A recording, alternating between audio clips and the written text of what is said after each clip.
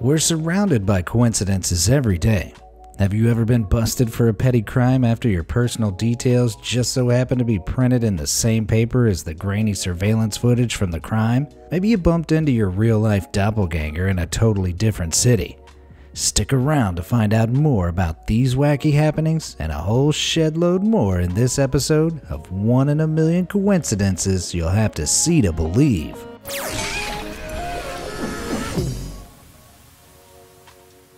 The sandwich that changed history. Your high school history teacher probably taught you that the assassination of Archduke Franz Ferdinand was the event that kick-started the First World War. But what most people don't know is that the whole thing might not have happened if it wasn't for a humble sandwich. As the story goes, the assassins actually failed in their first attempt to kill the Archduke after their grenade hit the car behind him, and he sped away unharmed. Understandably, his would-be killers were pretty peeved about this. In fact, one of the men, Gavrilo Princip, was so hangry that he stopped to grab a sandwich at a nearby cafe. While Ferdinand was counting his lucky stars to have survived the attack, his driver, who was blissfully unaware that the pre-planned route had been changed, took a wrong turn, passing right by the cafe where the assassin had stopped for lunch. Seizing the opportunity not to mess up a second time, Princip shot the Archduke and his wife from 5 feet away. And the rest, as they say, is history. King Umberto's doppelganger. On July 28, 1900, Italian King Umberto I was enjoying a meal in a Monza restaurant when the proprietor approached to greet his honorable guest. Immediately, both men were struck by how alike they looked, and Umberto invited the man to sit and chat. The spooky similarities didn't stop there though. The restaurant owner was also named Umberto, and he'd been born in Turin on the same day as the king. If that wasn't enough, both Umbertos had married women named Margherita on the very same day, and the restaurant owner even opened his establishment on the day of the king's coronation. The king was so amused by this baffling coincidence that he invited his new friend to attend an athletics show he was scheduled to appear at the next morning, but sadly it never came to pass. That same morning, the restaurant owner was mysteriously shot and killed, and just a few hours later, King Umberto was also assassinated by Italian-American anarchist Gaetano Bresci. Many have speculated that the two Umbertos were indeed long-lost twins separated at birth, and their killer, having witnessed the pair's chance meeting, was determined that they both die. What do you think? The Santana Effect. In 2016, 17-year-old Santana Gutierrez went viral on Twitter after posting a mind-blowing photo of herself standing next to a total stranger who just so happened to be her total mirror image. In September of that year, Santana, who originally hails from Las Vegas, had driven out of town to Fashion Valley Mall in San Diego because it was the nearest mall with an Apple store. When she arrived, she was randomly approached by Isabel, who was working for the Save the Children Fund, and the pair couldn't resist snapping a photo of their incredible likeness. The photo was retweeted over 20,000 times, and a week later someone responded with photos of their friend who also looked exactly like Santana. By now, things were starting to get real freaky, and yet still more Twitter users weighed in with their very own versions of the 17-year-old. Either there's some Santana Gutierrez cloning machine out there somewhere, or her parents have got some serious explaining to do. Undercover ships. When it started to look like World War I was going to get pretty gnarly, the German army decided to convert a cruise liner named the SMS Cap Trafalgar into an armed merchant cruiser. To protect their shiny new battleship from potential damage, they agreed upon a rather sneaky tactic. They disguised the Trafalgar as the British liner RMS Carmania. Unfortunately for them, the Trafalgar was attacked and sunk off the coast of Brazil in 1914, and its attacker was none other than the real RMS Carmania, which had also recently been converted into an armed merchant cruiser. As if that wasn't bizarro enough, it turns out the Germans weren't alone in their scheming, because the Brits had also disguised the RMS Carmania to look like the SMS Trafalgar. To recap, the SMS Trafalgar, which was actually the RMS Carmania, sunk the SMS Trafalgar, which was disguised as the RMS Carmania. I think I need to lie down now. Just stick to your own ships from now on, okay? Sisters on shift. Some coincidences are definitely enough to make you believe in fate, like the amazing story of these long-lost sisters who were reunited in the most unexpected way. Holly Hoyle O'Brien, originally named Pak Nam Shin, was adopted by an American couple in 1978 when she was just 9 years old, and never forgot about her younger half-sister who was taken by her stepmother. Holly's adoptive mother even called the orphanage where the sisters had lived, but they had no record of her biological sister, so young Holly started to lose hope. That is, until Holly landed a new job at Bayfront Health Port Charlotte in 2015, working on the 4th floor with the medical surgical unit. 3 months later, Holly was scheduled to work a 7 a.m. to 7:30 p.m. shift and was joined by a new nurse named Megan Hughes, who was also from Korea. As the two women got to know each other better, it became clear that they shared too many similarities to ignore. That summer, a DNA test confirmed their suspicions. They were actually long-lost sisters. What are the odds? Man's best friend. In the throes of World War II in 1942, Army veteran Don Carcos was hit by some rogue shrapnel that gashed across his forehead and blinded him in his right eye. Various doctors tried in vain for 64 years to restore Don's sight, until something miraculously unexpected happened in 2006. 84-year-old Don was working as a security guard on a paddock at the Monticello Raceway in New York when he was headbutted by a pedigree racehorse while slipping a collar around its chest. Although the impact threw him back against a wall, he was mostly unharmed other than feeling a little dazed. Later that night, though, the unbelievable happened. Don started to regain his lost vision. Although it's still not perfect, Don can now see about 15 feet with his damaged eye. Dr. Douglas Lazaro, the head of ophthalmology at Long Island College Hospital, said the blow could have knocked a dislocated lens into place, but no one is exactly sure what happened to restore his sight. It's not often someone can describe being headbutted by a horse as a miracle.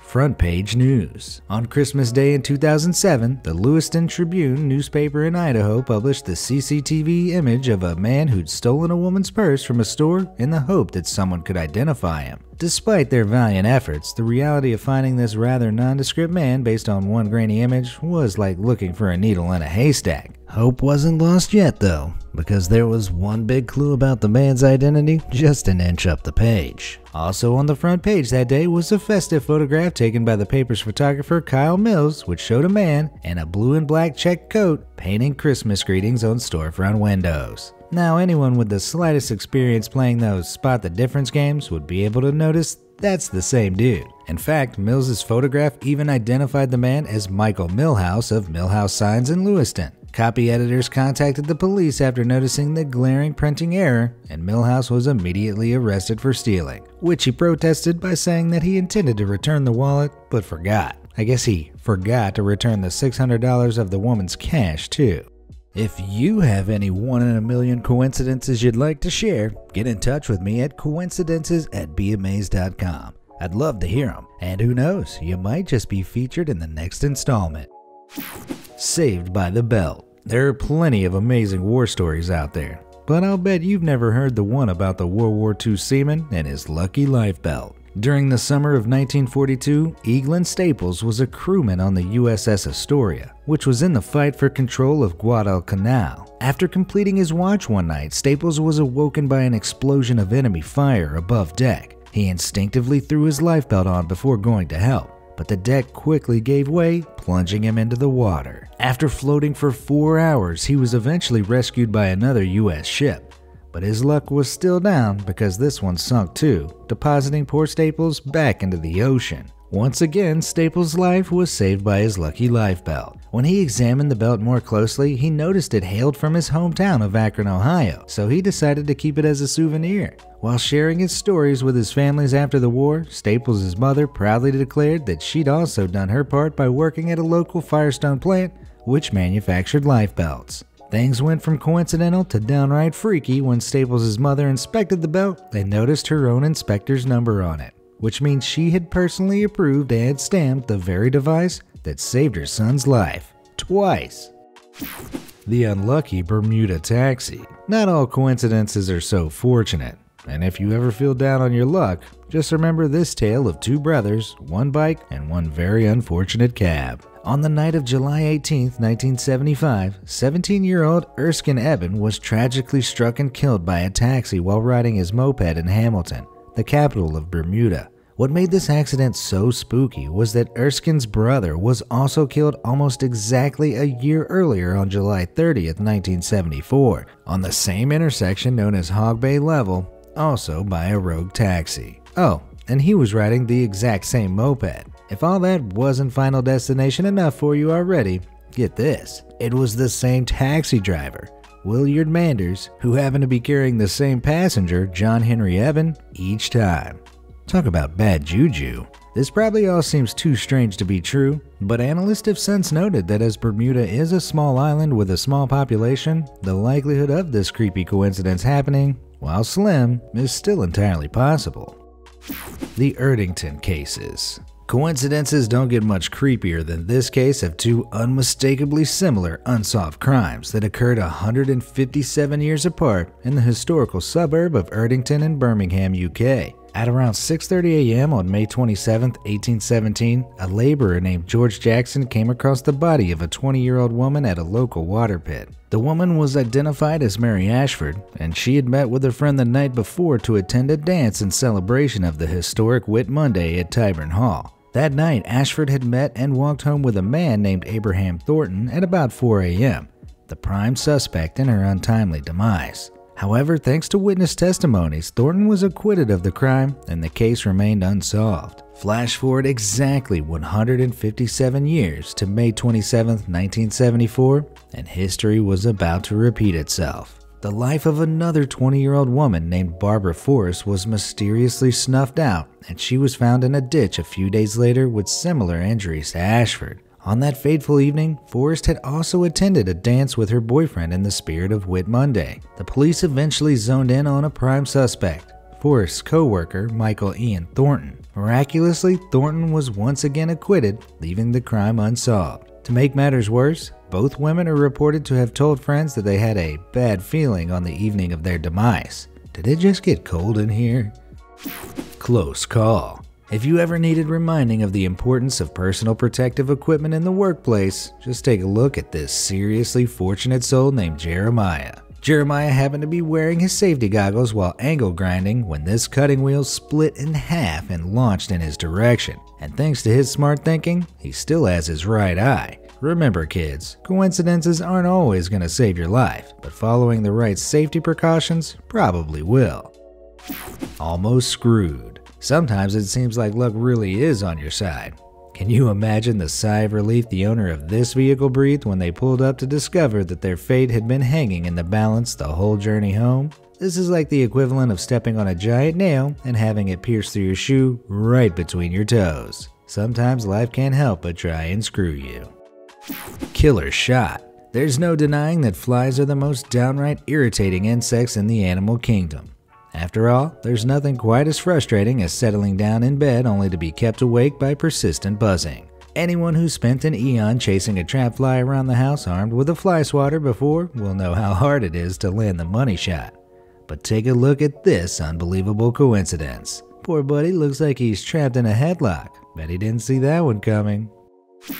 Matchy matchy. How many times have you accidentally picked up a friend's phone and immediately realized it wasn't yours because you're so used to seeing your own wallpaper? People choose all sorts of things as their phone backgrounds, from pets to romantic partners and holiday snaps. So it's not often you find someone whose phone screen looks exactly like yours. Well, this person took that to the next level when they found themselves driving behind a truck advertising the beautiful city of Bruges, only to realize this stretch of canal was the exact same part they'd snapped and saved as their wallpaper. Who'd have thunk it, eh? Have you experienced any unbelievable coincidences like these ones? Send them my way at hello@beamazed.com and I might just include them in the next episode. As always, thanks for watching.